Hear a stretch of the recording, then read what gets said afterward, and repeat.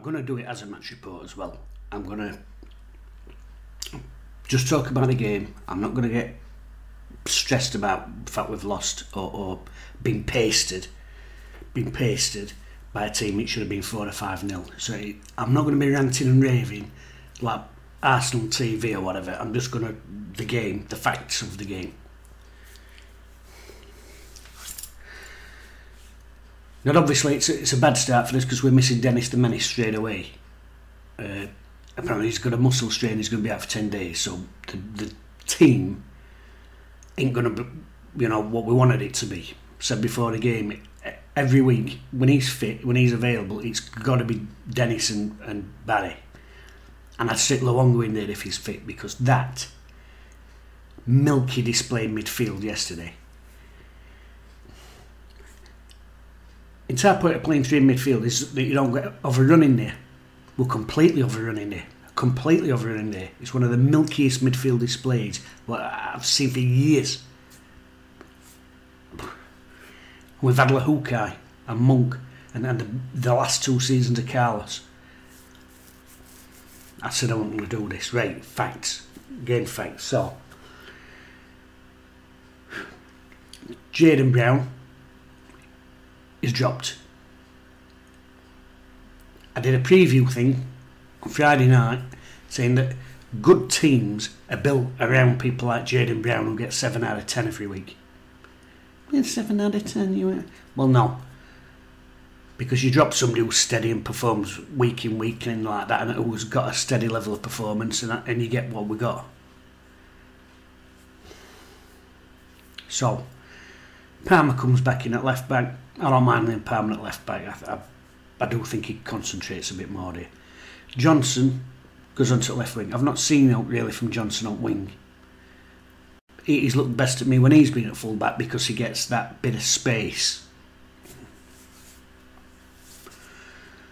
Hutchinson comes back in, understandable.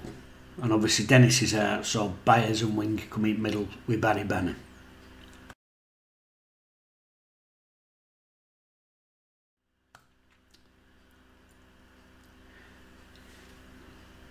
The first minute,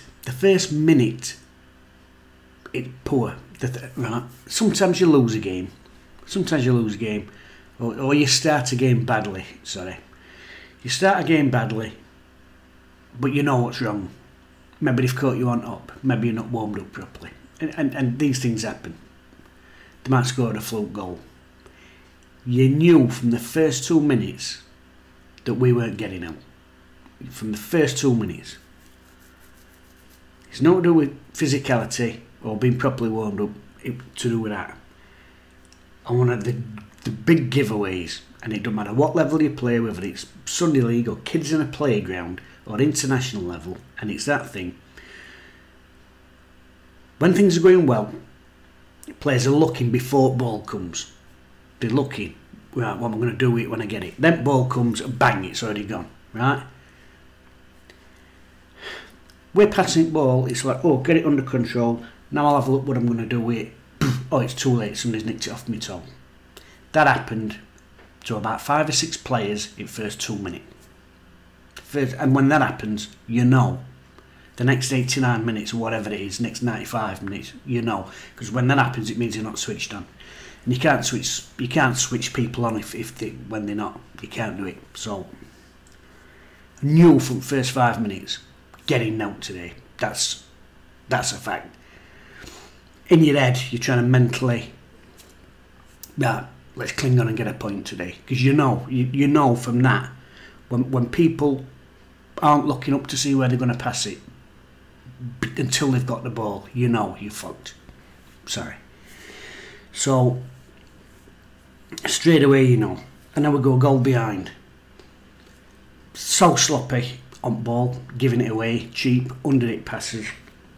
Comes down the left, ball in. Peacock Farrell, who's been brilliant, probably one of the best players this season. I think he's going to try and catch it, and I think he changes his mind. Highlights will be out later today. Have a look at that. But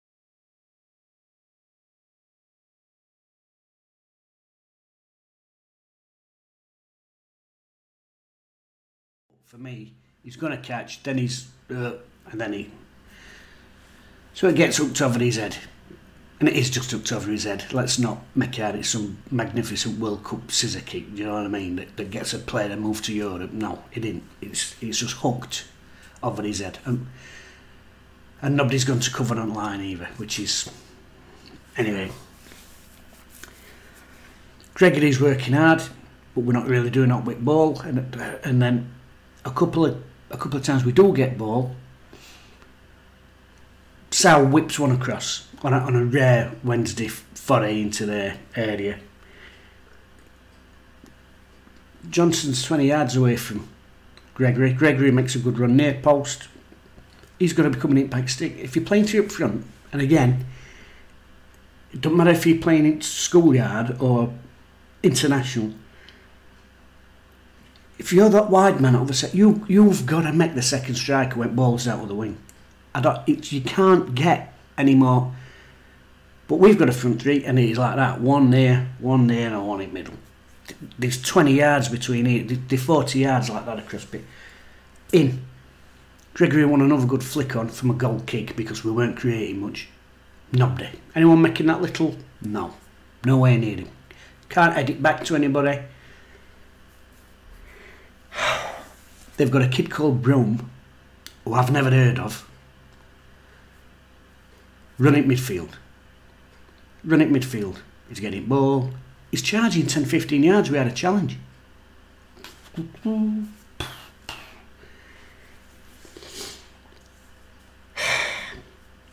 Right, I said I wasn't going to rant. I said I was going to talk through the moments of the game, the highlights of the game. I wrote some things there, but it's hard to get weighed down with facts when you're seeing little things and you think, well, that's not right. And we did miss Dennis. That is massive. And apparently Darren Moore says he could be out for 10 days. But with that and Luongo, you can't play that midfield three. It's too milky. It's far too milky. They start rowing. This is only the first 20 minutes. They start rowing. You can see finger pointing. And I thought, oh. Yeah, but now listen, there's nothing wrong with rowing. It happens from time to time on pitch. It happens. But I've always got a keen eye. Is that genuine rowing about, here we are, man, blah, blah, blah. Or is it a bit of mardiness? Because I don't like mardiness, me. And, well, I'll come back to that. But we're static. We're static on ball. We're standing still. Passes are going behind. Static on ball. Waiting till it gets there. Then having a look, but it's too late. Ding, somebody's in, they're nicking it off toe. And we had plenty of ball, by the way. We had plenty of ball. All around our 18-yard box again. It were back to that. Lahukai, second, third season, Carlos, Monk. It's back to that. There were a couple of half chances. I mean, like I said, Sal puts a crossing. Johnson's just edit or take a couple of steps back and volley, and it's sort of half and half with one leg and arm, and Palmer puts a shot just off the bar, well, just off the bar, 10 yards off the bar. Probably 30-35 minutes. We have a little spell, actually. It's a crap spell, but we have a little spell, and Plymouth just drop, and that's what it were. Dave come out all guns blazing. This went about Wednesday turning screw. Little spell from, I'd say 32-33 minutes up to break, although they nearly scored just on stroke at half time, them on counter, but we had a little spell. But it was not to do with us really getting a grip at game. It was to do with the fact Plymouth would give everything, and then they're like, right, half time, let's just keep it tight, have a little breather. So they just dropped off 10 yards, and it probably gave us a little false sense of, oh, we're getting back in this, but we weren't, and we were never winning this game. I know there's going to be a lot of talk about tactics in aftermath of this, and it will be an aftermath because it was an absolutely terrible performance. But you know, it doesn't matter if you play 3 at back, 4-4-2, 4-3-3, it doesn't matter what you play if the application is like it were here, because the application weren't there. 25 minutes, half an hour. Darren Moore's dare not touch that, and he's gesticulating, but And that Byers sort of shrugs at him and gives him a no, not having that. I'd have been off. I swear to God. What am I going to do? Off. Second half, possession. Wednesday have more of it. It's still poor, it's milky, it's passes behind man. Bannon picks an half decent ball out for Sol, who sort of drills it. It's an half shot, half cross. I don't really think he knew what he was doing. Yeah. But game plan, I'm not sure what game plan were. They squeezed us quite out pitch, right? Now Rotherham did that. And we said then there's going to be teams that are going to do that to us. What we did in that game, we'd sort of got a bit of a plan B, because we got Patterson stuck out on right hand side. And when Rotherham was squeezing us like that, talked about it in that match review, Peacock, Farrell and centre halves would look, okay, we're going to have to go a bit longer. So they're either trying to flip one behind, or they were looking for a bigger ball to Patterson, who's a big unit and he can hold it, and then we can get close to him and play around from there. Which worked with that, that goal when Longo set him away and he just get out of the way, so then put ball in for Canberra. There were none of that yesterday. It was just the same back four. Corbyn, who comes on the right. Bannon and wing. Byers has got hooked by night. He's picked up a booking for, being daft. It's a daft booking. Hutchinson gets a daft booking and all for the lunge, which he probably could have hurt him as much as all else. So there's that side of it sneaking into things. Shadid Paul comes on. I mean, he's been out for ages. He's just poor. You're going to play crap over the season.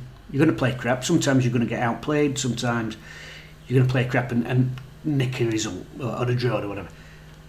But I don't like this attitude. I really don't like that. A poor display, and it shows you can't have.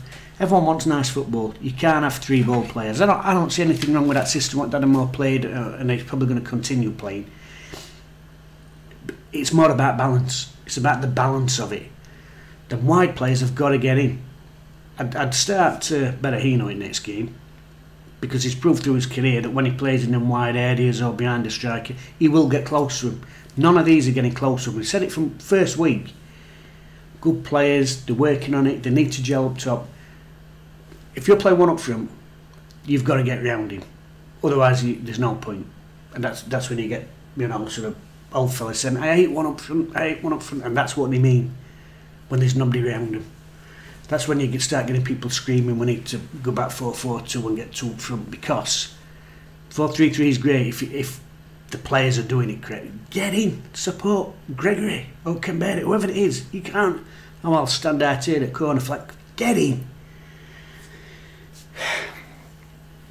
Winger's like a 30-yarder in second half. I'm just having a look here, but no pressure. At 2-0, oh God, there. 2-0. Their goal, their free kick, is completely unchallenged. It's lofted over. No pace on it, by the way. Lofted over. Big centre half round back stick. Oldest routine in the book. Don't even have to edit. Don't have to get up. Don't have to challenge. He side foots it in. A centre half in our box watches it over and side foots it in.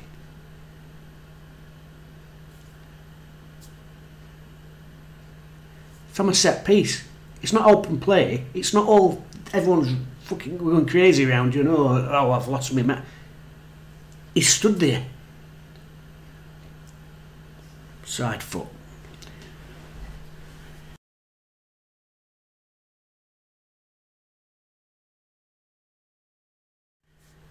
Terrible.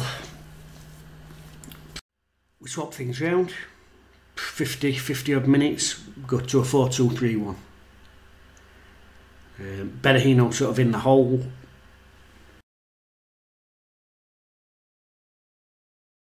crap as you are, 2-0. And it doesn't matter how much they dominated the game in terms of chances, and they had. And I'm not taking it away from Plymouth here, by the way. I'm not, you know, they got a game plan and it worked. They were hassling us and harrying us. Not that they had to do it too well because we were so sloppy with ball. But it doesn't matter what team it will do. You know, 2-0, if opposition score and make it 2-1, don't matter who you are in the world, there's that little 5 minutes of panic. There is. It'll happen at every level. It happens. Get one, they're a bit rattled. Corbin gets a chance, literally, he's just get it on target, header, get it, and he's like, tries to cushion it down. I don't know to, there's nobody near. And then he's like, ugh, and you can see his head, he knows he should.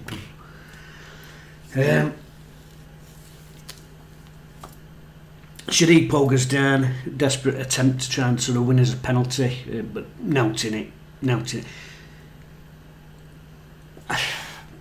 This is just me now. I didn't mind them pink shirts, but I'm looking at it from a Plymouth point of view. Sheffield Wednesday coming here, I think they're a big club in the pink shirts, showing off. That's how it's affected me, Ed. Showing off with the pink shirts, Bertie big bollocks. And I tell you what, Plymouth aside, whoever it is, we've got to get used to this. And I'm not giving it Bertie big bollocks that Wednesday's a big club and better than them and this and that other. But, make no bones about it, this is going to happen every other week when we're away from home. I said it other week, Morecambe, highest gate they've ever had in their history. That's going to happen every time we go away from home. Sheffield Wednesday is going to be their biggest gate of the season. It's going to be rammed, it's going to be carnival atmosphere because they're desperate. It's a big day out, and like I said, I'm not being Bertie big bollocks. Wednesday is a big day out. The entire towns are going to be there, and it's going to happen wherever we go. And Cheltenham, Accrington, wherever, it's going to happen, and we're going to have to get used to that. You've got to stand up and be counted. It's different at home, yeah, but away it is. That's going to happen every single week, and. You can't. You've got to get stuck, and that's why you need players like Adeniran, Dennis the Menace. That's why you need players. I'd let Luongo go me. He'd never fit. That's games like that yesterday. Games like that. That is why you need Luongos in your squad. He wouldn't have been milking it. He'd have been in. Bang. Let's have some of that, son. Berino comes on, he has an half chance. I don't even know I bothered with these notes.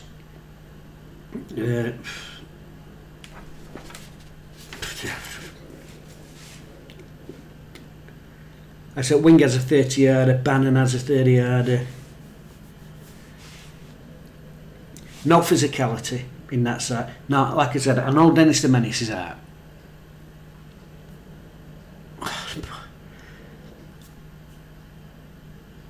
I don't understand why Johnson's gone on to it. Unless Jaden Brown's injured, I do not understand that at all.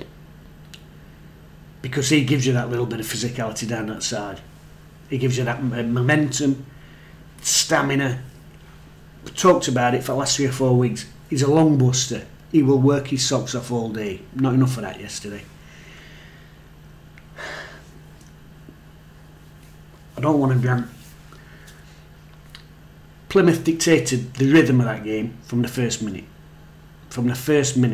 Now, I'm not saying they were long ball because they weren't long ball. But they were direct. When they got ball, they knew straight away what they were going to do. They were in, they rattled us, usually on one of our sloppy passes or someone who weren't expecting to get ball. They were in, and it were played. One touch and then it were played. And it would either, like behind the full back, and every pocket of space that there was, they weren't looking for the man. It went in straight into the pocket and somebody got in after it. Like rats up a drain pipe. That was their plan. Don't look for your man. Look for the space. Get in the space, and whoever's free, you're in there and after it. And they did that time and time again, and they completely dictated tempo of that game. And I tell you what, them who's gone down here, 1900 of them. Of course, Darren Moore at end, he takes them all over, makes them, you know, applaud flans. We're all in this together, you know, because one or two's tried to drop shoulder and get that tunnel.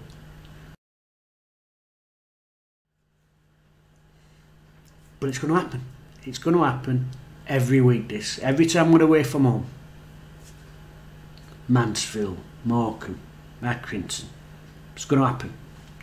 Better get used to it. Better get used to it, because we're not going to have things his own way.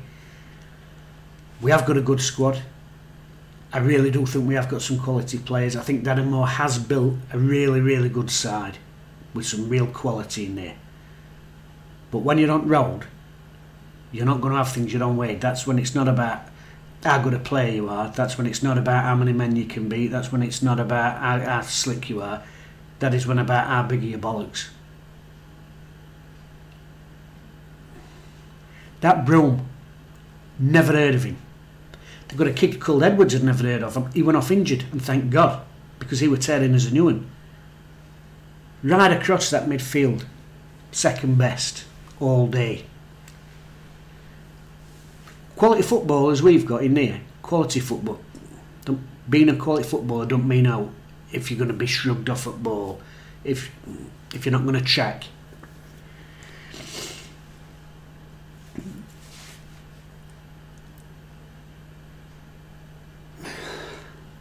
Anyway, that's my match report.